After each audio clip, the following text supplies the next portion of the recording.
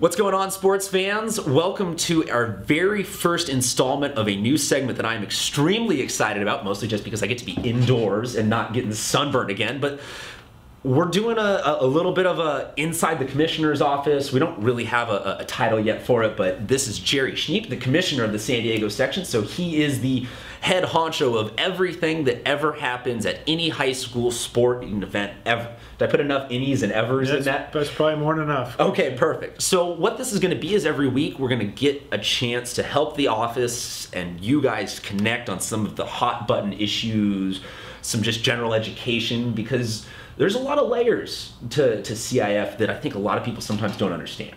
You're absolutely right, Christian. I'm excited that we've got a forum to have conversations, to talk about tough topics, and get information out from our office. So I'm hoping coaches, student athletes, parents, community members, everybody can be more informed when we do this. Yeah, I think you guys will be really surprised, like you said, the issues of the day, but it's also some of it is issues that, some sports need referees, some coaches need to learn how to properly turn in pay. Like, it is such a wide ranging of topics that we could probably sit here and talk until the 2019 season about it all. We could do an hour a week. But the phone is already ringing off the hook for this man anyway, so we'll try and get this done in just a couple of minutes. So I think that just probably the easiest place to start that everybody is dealing with constantly is transfers. Sure. So right now, football season especially maybe gets a lot of the highlight, but it trickles over into basketball, baseball, lacrosse, field hockey. Everybody has to deal with some sort of an issue with transfers. So give us a couple seconds, couple minutes, whatever you want on what are some of the biggest maybe urban legends, miscommunications, misperceptions about a high school student transferring and still remaining eligible. Okay. So Christian, to start with, I want to say this, that I've said over the years that I've been doing this, the number of athletes changing schools has remained consistent. We've changed our rule once 5 years ago. We tweaked it again a couple years ago. But what's interesting is about 2% of the athletes who participate in sports in San Diego change schools, which means consistently over the years, 98% are staying at their school. So that 2% can cause a pretty big stir, But I think what's important is we put that in perspective first, that 68,000 athletes playing in San Diego, 2% of them change schools. So that's important.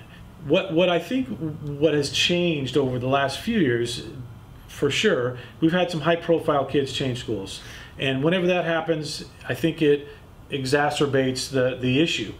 The second thing that's changed is what we're doing here. Social media, I think, has brought the information out to the public. And so we're aware of more kids changing schools than ever, but essentially we're talking about the same number. So what I think is important for everybody to understand and recognize, there are several different types of transfers, and we have to sort those out along with the schools that the kids are at and determine what type of eligibility this transfer warrants. Anytime there's a valid change of residence, so this is number one, valid change of residence, you move to a new area with your entire family that you established your eligibility with, then you're most likely going to get full eligibility at the new school. I say most likely because we still have pre-enrollment contact rules and undue influence, athletic motivation type issues that if those come into play, a student still could be ruled ineligible even with a valid change. But for the most part, that's the simplest one. The second type of transfer is a student who changes schools without a valid change. We live at the same address we lived with at the former school, but we decided to change schools for whatever reason. Now, does that include public to private, private to public? Same. Okay. Private and public, we treat the same, but that's a great question because it's also often a misnomer. Private and public schools have the same set of rules. So student changes schools, public to public, private to private, or otherwise. The student is subject to the sit-out period at the new school in any sport they played at the former school. So let's take a softball player at school A, transfers to school B without a valid change of residence. That student is likely going to complete the sit-out period before they're eligible to compete. Now, there's a couple legs to that. If they choose to play at the JV level, then they can start right away. Does that start the clock, though, on their sit-out period? So if they only play JV all year long, there is no sit-out period. Okay. Sit-out period only applies to varsity competition. So if you choose that route, you can't play varsity that year in that sport. Okay. So that has to be understood. But if you choose to play varsity, complete the sit-out period. It's a date that is essentially 50% of the season from the first day of practice to the last day of the regular season. It often is not 50% of the games because there's 2 weeks of practice time at the beginning. So it probably equates to about 40 to 50% of the number of contests for a team. So that's the second type of transfer. The third type would be if a student athlete has a hardship. And we have a very defined hardship. But essentially, if a student if there's a divorce in the family that's caused the transfer, if there's a court-ordered change of custody, or if there's a documented safety incident at the school, those, with the proper documentation, qualify as a hardship. And so a student would not have to complete the sit-out period if that's the circumstances.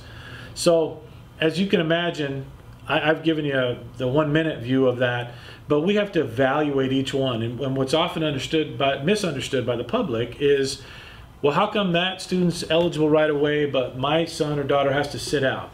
Well, there's a different circumstance, and that is the school's job and the family's job to put all that information out there. Then we discuss those with the schools and determine the eligibility. So that's the quick version of it.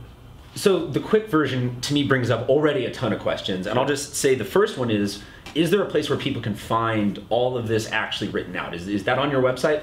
It is on our website. It's in what's called our Green Book, is our set of bylaws. But it's a big book, and so I would. I've seen it. It is legitimately huge. I would encourage parents, students. Our athletic directors are well informed. The questions need to start with the AD. So the first line of contact should be the AD at the school that you're leaving or the school that you're going to? School that you're going to. Great question. No transfer process can start until the student is enrolled at the new school. Okay. So once they're enrolled, go see the athletic director. Go find out who it is and ask the questions of him or her that you want answered. They are going to be well informed.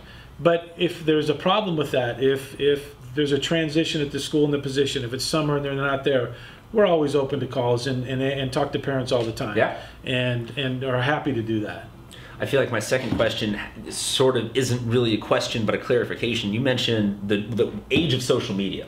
I feel like sometimes things can spread like such wildfire, including the perception that you are the only person sitting here with a gavel going, you get to go to that school, you don't.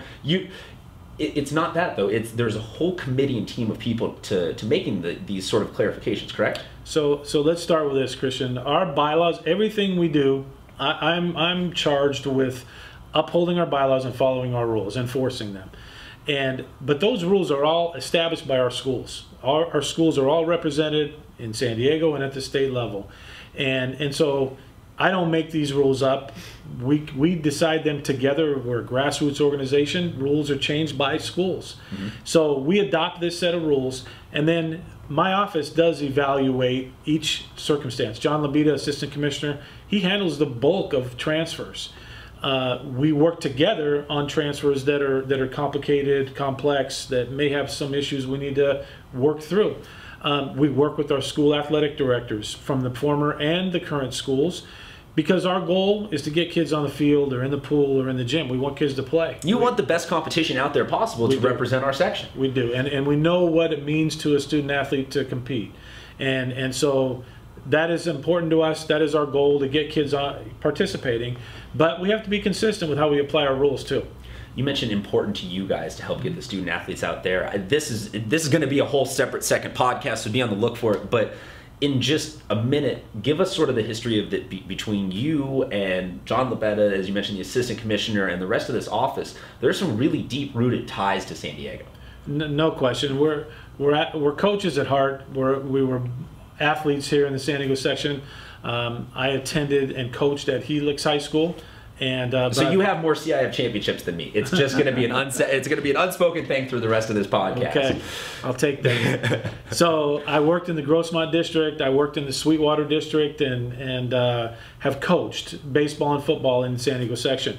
John coached at Sarah High School in San Diego. Was also at La Costa Canyon, and so I think we're a good mix. And I'm the east and the south, and John's the north and the central part of San Diego. And yeah, we're tied to San Diego. John coached it for 20-some years. I coached for 10. We've been teachers, we've been athletic directors, and now we're here in this office. So really what I think we're trying to sit here and say is that CIF is much more representation of San Diego than I think people realize, is that you guys are trying to reflect a very democratic process of we get together all the athletic directors, we get together with the principals, we hear from the state, and you're just the intermediary that is here making this all happen. Any final notes you want to say on the transfer questions, process, debates? I'd like to say this. It is extremely important that parents, before making a decision to transfer, understand the potential ramifications and our rules and how they apply. Often we get people who are either have misinterpreted the rules or have been given bad information.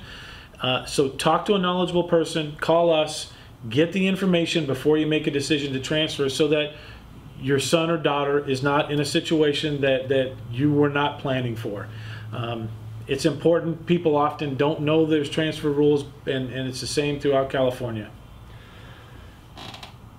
So I think that really the big thing that, like he said at the beginning of all this, is what we're trying to do here is provide a bridge, provide a gap, provide some common knowledge and some help to you out there, the sports fan, the parent, the player, the athlete, the whoever, and help give CIF a little bit more centralized voice to reach you guys. So Jerry, thank you so much. Or do I have to call you Mr. Commissioner? Jerry works perfect. Okay, perfect. So if you see him out there, you can say Jerry, you can say Mr. Commissioner, however good you are at approaching that. But we're going to try and introduce you to everybody in this office and their opinions, their thoughts, their beliefs on San Diego high school sports, because that's what we're all about. It's like you said, we are all about seeing the best possible product. And, you know, just as a small little in parentheses, we like seeing things like Torrey Pines and LCC beating San Clemente. We like seeing San Diego well represented out there in the world of high school sports, because I know that we're playing teams from all over the country now with some of the top level programs here in San Diego. So this is the first one. There's going to be a lot more. We're going to be coming at you guys every single week with a new installment of information. The best thing for you to do to follow up on this is go to the website. You want to tell them where they can find you guys? Yeah, our website is cifsds.org.